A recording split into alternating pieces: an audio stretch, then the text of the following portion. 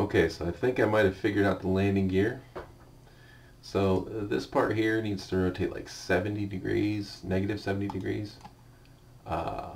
This part here will rotate up 40 degrees, and then this one rotates like negative 150 degrees, I believe. And then this guy here, which is the parent of all, will rotate up about 85 degrees.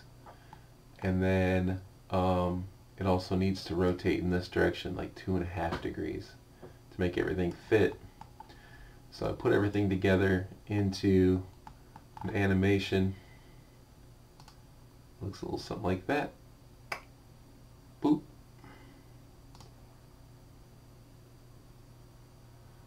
Obviously I've got some things to fix here and there. Need to put a head on top of that rear support.